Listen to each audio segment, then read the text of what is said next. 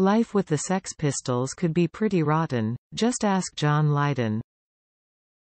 The former frontman of the British punk group recently recalled the rise and downfall that came with fame after the band's only studio album, Never Mind the Bollocks, Here's the Sex Pistols. Formed in London in 1975, the Sex Pistols energized and scandalized the English music scene with songs such as God Save the Queen and Anarchy in the UK.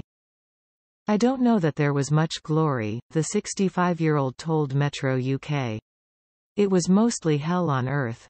There was a constant pressure, but I got to write the songs I wanted to write, got those lyrics out to Joe Public, and Joe Public was very nice and appreciated it. The Star, also known as Johnny Rotten, said that the group's controversial lyrics came with unwanted attention, and it didn't involve the public.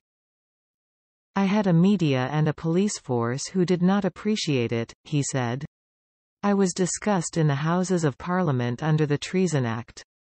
And you go, ooh, ha ha, but that carried a death penalty. For words. A few soppy little pop songs like, Anarchy in the UK, and You Can Be Dead.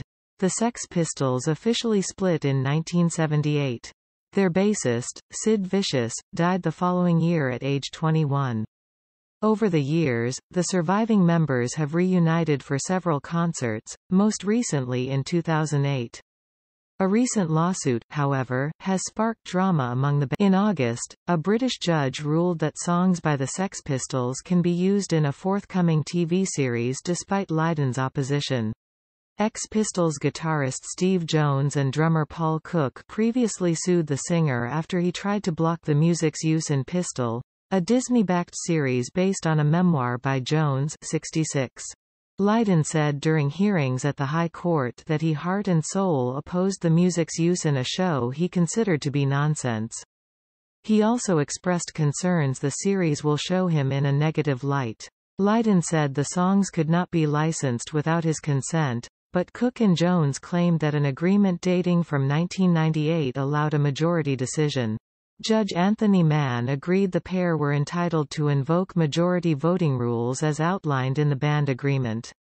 He said Lydon's claim that he was not aware of the details or implications of the agreement that he had signed was a convenient contrivance. Cook and Jones welcomed the ruling.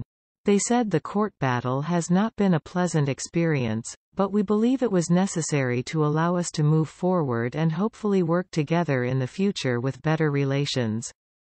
Pistol is being made for Disney subsidiary FX and is directed by Danny Boyle, the Academy Award-winning director of Trainspotting and Slumdog Millionaire.